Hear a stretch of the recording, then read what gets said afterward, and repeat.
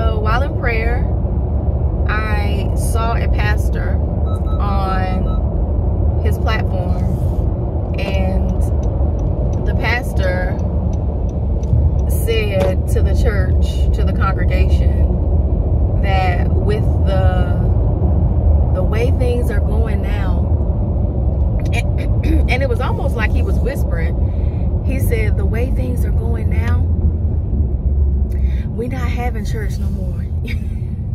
It's not funny, but it is funny. He said, the way things are going now, we're not having church anymore. So y'all need to know Jesus for yourself, because this ministry has been dissolved. And what God was showing me was the darkness that's going to cover the earth that you guys have been reading about in Revelation and thinking, oh, it's not going to apply to me.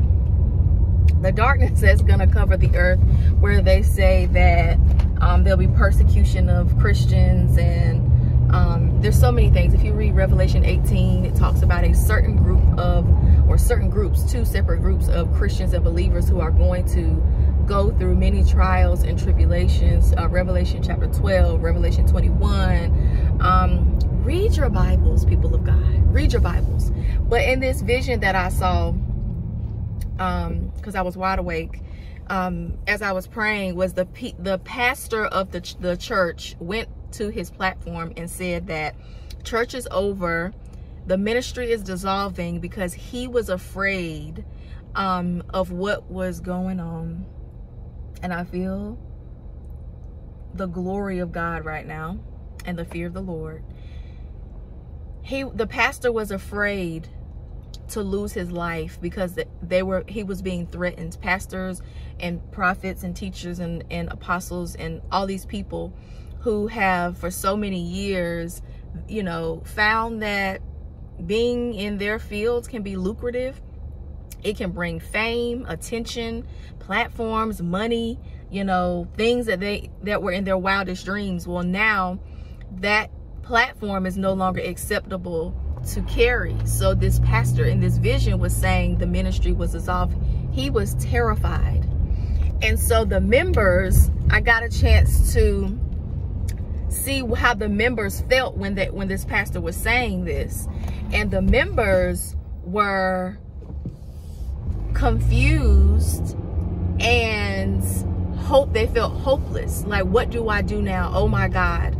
And so the Lord was showing me that these people had to now get to know God for themselves, but it was too late because the hour of darkness was upon them. So I was led by the Holy Spirit to share this word, because don't wait until it's too late, you guys. Don't wait until the platforms to be a prophet is no longer popular, and now nobody wants to be a prophet because they're all being persecuted, because they're all being picked off one by one, because it's no longer popular to tell the word of the Lord, because it's no longer popular to say, thus saith the Lord.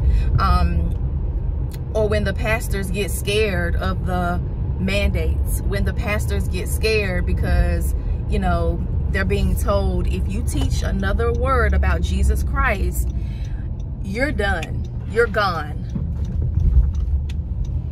you're gonna be unalive. Not only will you not have a ministry, but you will no longer be alive. And there'll be some people who, y'all, are going to be prostituting the sheep.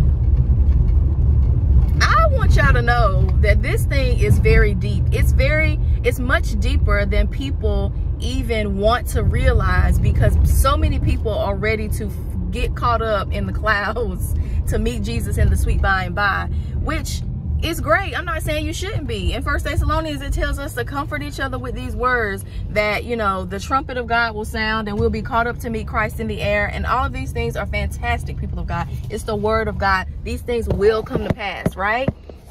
However, the Bible also says that he that endures to the end shall be saved.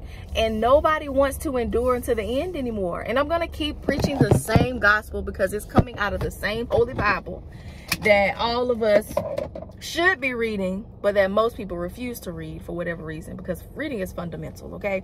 And we really need to stop reading every other book okay, on Amazon, and we need to pick up the Holy Bible and read it, and then read it again, and then read it again, and then read it again. Y'all, the Bible is constantly unfolding. We actually don't have time to read nobody's self-help book. We really don't have time to read nobody else's opinion about nothing. We really need to see and read what thus saith the Lord, which is one of the reasons why a lot of people cannot hear from God, because they don't know God's voice, because they don't know his word, right? He is his word. So if you don't know his word and you think, okay, I done read the Bible in its entirety at least twice in my life, and you act like that's enough, you act like that has set you free, you act like that the little portion that you have read has really saved you from, you know, like you're not still struggling with stuff.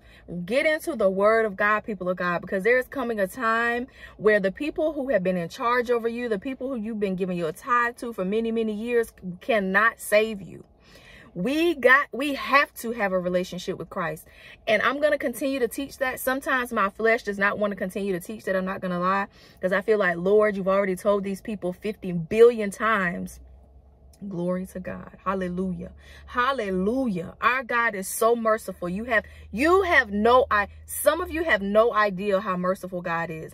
And I'm thinking to myself, Lord, you have told these people 50 billion times to have a relationship with you, to get a relationship with you. And he's saying to me, daughter, warn the people. Tell them what I have said. Tell them to get a relationship with me. Tell them to get to know me. Tell them to come into the secret place. I want to show them things. I want to protect them. I want to guide them. I want to help them not be deceived. Because a lot of you are depending on your pastors, your prophets, your YouTube prophets, who as soon as they get into the live stream, they want to shout out where you calling from or where you watching from. Who cares? I'm going to wait on a few more people. And they've been waiting for 45 minutes. So if the people don't show up, did the Lord really still say something? I have a word of the Lord to share with you today.